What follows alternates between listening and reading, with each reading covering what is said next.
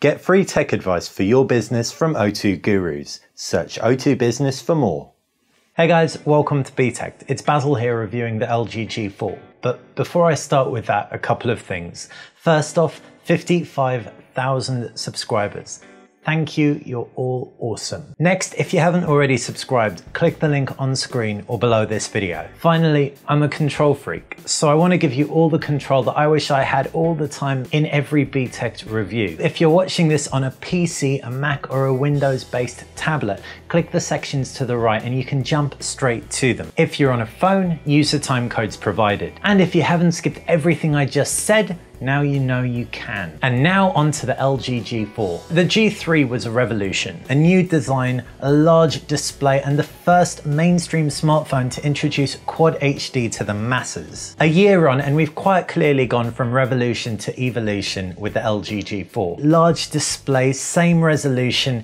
It's pretty easy to dismiss the LG G4 as an LG G3.5 of sorts, but that would be overlooking some hefty smatterings of difference here. The camera is much better, the screen's better quality too, and it comes in a unique leather flavour as well. Is it enough to warrant an upgrade from a G3? And more to the point, is it a great phone given all the great phones currently on the market right now? Well, design-wise, the shape is virtually identical to the G3. It's actually a bit bigger, despite having the same size screen and battery capacity. The button configuration is the same too, making it ergonomic, very comfortable for the size, but nevertheless samey. So on the surface, it doesn't really look like LG's improved things in this department. If anything, the LG G4 feels like a bit of a step backwards. Of the plastic variants, that's definitely true. The diamond faux brushed metal finish looks, well, pretty cheap to be honest, and the ceramic white one doesn't look much better. But the leather-backed G4 definitely does, especially in tan. So if you're like me, you'll probably pick up either a tan or a yellow leather-backed one.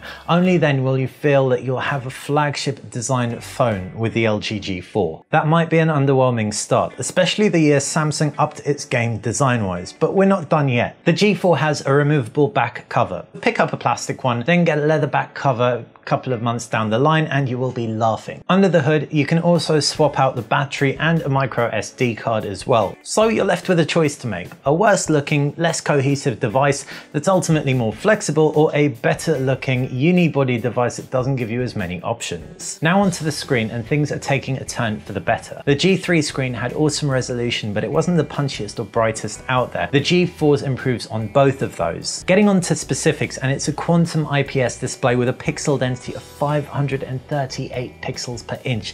That's Quad HD resolution. This means it's sharper than almost every screen out there, save for the Samsung Galaxy S6 and S6 Edge. In addition, the larger size means it's really great for viewing content on. Viewing angles rock, and whites are really well calibrated.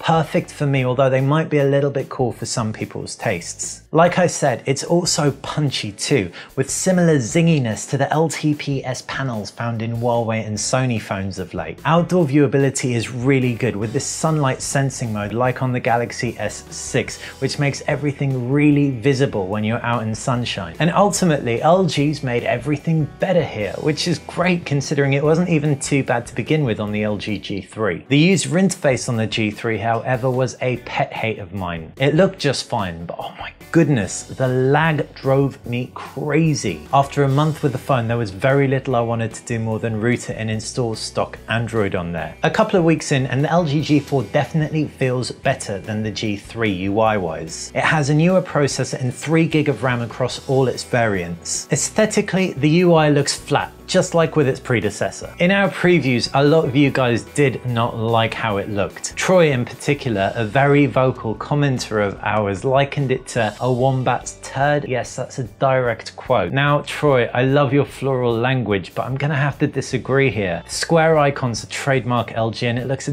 damn sight better than the LG G2's candy flossy type themes. The interface is also customizable in all the right areas. You can remove the slightly annoying G screen screen, for example. This is an additional screen that sits to the left of your home screen with information about how many steps you've taken in the day, music controls, and quick access, or not really that quick access, to your infrared remote for your TV. This could be handy for newbies, but for seasoned LG users it'll be more of a hindrance, and it may even slow the phone down a little bit. The home screens themselves can be populated by applications and widgets. These shortcuts can actually be customized with a picture or icon of your choosing, which is actually really handy and quite fun as well. The notifications tray is also far removed from stock Android 5.1, which is the OS that the G4 runs. Instead of the two-tiered notifications tray, you've got some quick toggles which you can swipe through, and you've also got a sticky volume and brightness control as well. I don't mind this too much, to be honest, as it's actually less confusing than having to pull down an additional tier. You can also customize the buttons at the base of the screen, enabling up to 5,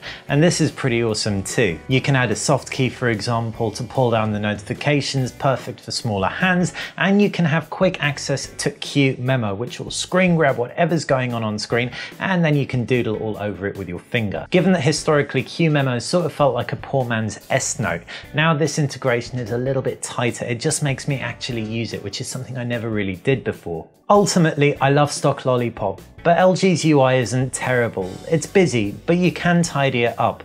The problem is, it does still lag a little bit. Rarely, admittedly, but every now and then I'd get low memory warnings, and I just will have to close all my applications. This immediately solved all the lag I faced, but on a phone in 2015, I'm getting issues I wasn't really getting on some other phones in 2014, and well, that's not great, is it? Overall though, the UI is definitely a step in the right direction when compared to the G3, but, and I never ever thought I'd say this, I definitely prefer Samsung's new TouchWiz on the Galaxy S6 and S6 Edge. One area the LG G4 is unanimously good though is its camera. In fact, this is my favorite smartphone camera out right now, largely thanks to the UI. There are 3 shooting modes: simple, automatic, and manual. The simple mode requires you to just touch the screen to take your picture. The automatic mode gives you a few options to tweak, but not that many.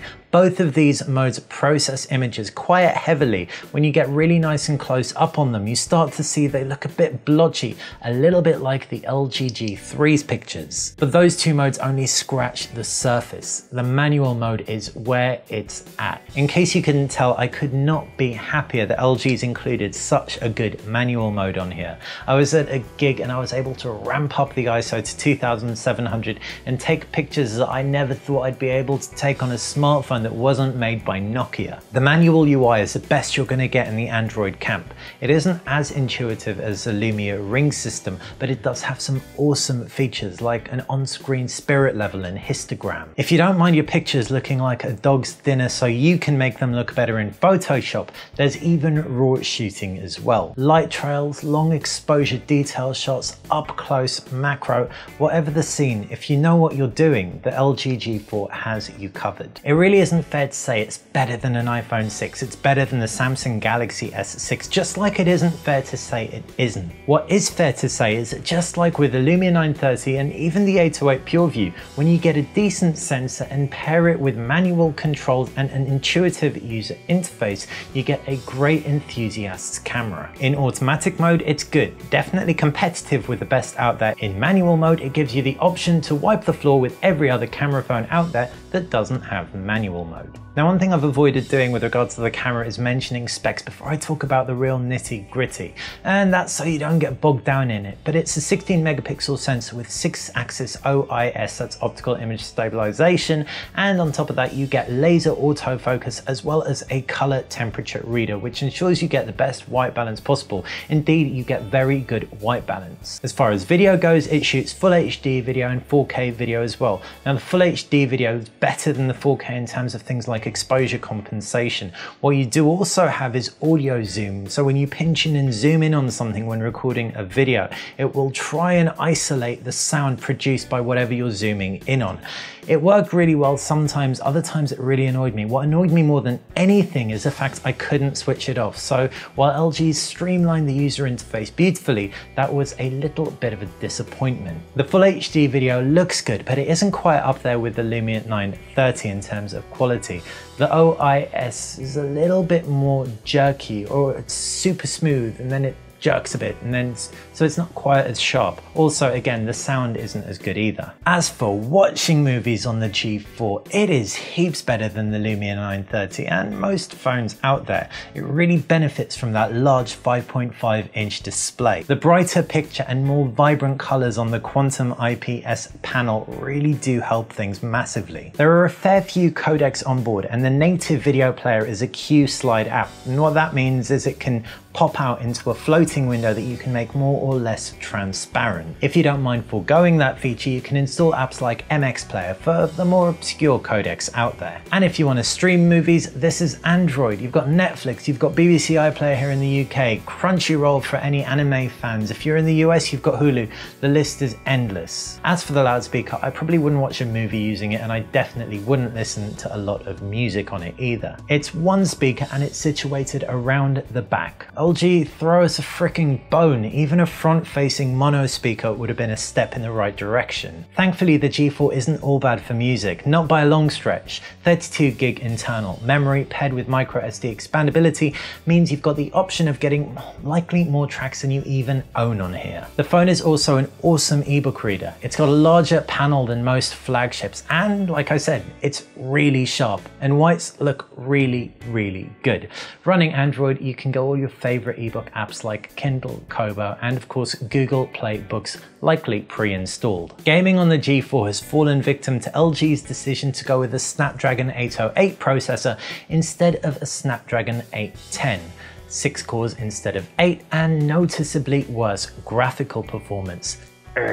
But for most games, you really won't notice the difference. Well-optimized 3D games like the entire Gameloft catalog, as well as 2D games, will all look sensational on this thing. But Dragon Quest VIII, for example, dropped a few frames, and that's our general benchmark for pushing phones to their limits. Definitely more than on the HTC One M9 and the Samsung Galaxy S6 and S6 Edge. This isn't the end of the world by any means, but it does suggest that the LG G4 won't be quite as future-proof as some other current flagships out there, at least when it comes to top-end and slightly under-optimized games. Which is a real shame, because ergonomically the G4 is great. Soft plastic and leather back, smooth corners and sides. While it has a rear-mounted speaker, sticking headphones in is still more comfortable to play games on than on a Samsung Galaxy S6 or S6 Edge, for example. General performance is good on the G4, like I mentioned when I was talking about the user interface. 3 GB of RAM paired with 6 cores, 1 quad-core, 1 dual-core processor handles that QuadHD screen really well. And when things do slow down a bit, the fact LG's included the option to clear background processors so easily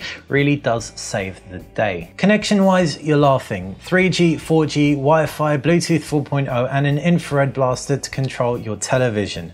Another area LG and HTC both hold the highest accolade is when it comes to storage. 32 gig internal memory is standard, and micro SD expandability up to 128 gigabytes. Finally, onto battery, and LG made a bit of a song and dance about the removable 3000 mAh cell in here, but the sad reality is no flagship, including the G4, will last more than a day.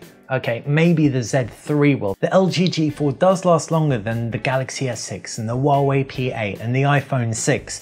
It lasts a tiny bit longer, around the same as the HTC One M9, but it's noticeably worse than the aforementioned Xperia Z3 and the iPhone 6 Plus. In short, it gives you average battery life, which is hardly surprising given the above average screen size and resolution. It'll definitely last a working day, but it won't last a full day for power users unless you give it a really decent charge in the middle of it. What is good is that you can swap the battery out. So get a battery pack and you can swap out halfway through the day. You will have nothing to worry about. Just to clarify, while it's the same battery capacity as the G3, it's a different battery model. So your G3 battery won't fit inside your G4 and act as a spare. LG also scrapped wireless charging out of the box, which was included on the G3, and I'm a little bit gutted by that. The G4 also doesn't ship with a Quick Charge 2.0 adapter, even though it supports the standard. So if you charge with a regular charger, it'll take you about 2 hours.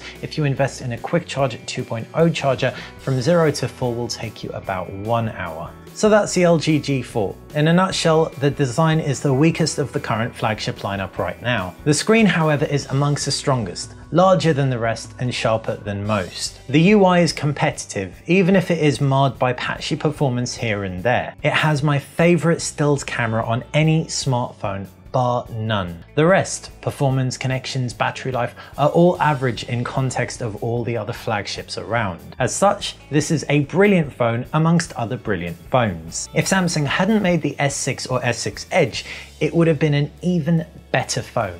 You see, it's a tough sell for gamers who need pure performance thanks to that chipset. Anyone who wants premium design, even the leather version falls behind most of the competition. It is, however, a piece of cake to recommend for anyone who games casually and hoards a lot of media and will need all that storage on board and available by microSD card. And as for imaging buffs out there who want to use Android, this is a phone for you. Now, I'm an imaging buff, so I'll be using this as my main phone until LG asks for it back. I've already been using it for 2 full weeks, so if you've got any questions about the LG G4, make sure you fire them in the comments section below and I will absolutely do my best to answer. If you did like my review, then make sure that you click that like button, and for more reviews akin to this one, subscribe to the channel. I've already said it, but subscribing is a massive, massive help to me. Thanks for watching BTech.